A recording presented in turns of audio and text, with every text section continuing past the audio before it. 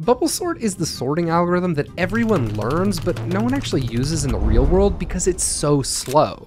We learn it because it's easy to understand, and once we appreciate how slow it is, the other sorting algorithms are just that much more impressive. It all starts with an unsorted list of numbers. Then we loop from left to right and compare each pair of neighboring numbers.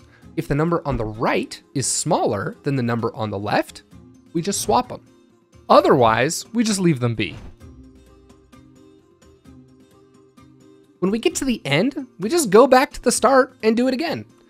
We repeat this process over and over and over until we go all the way from left to right without making any swaps.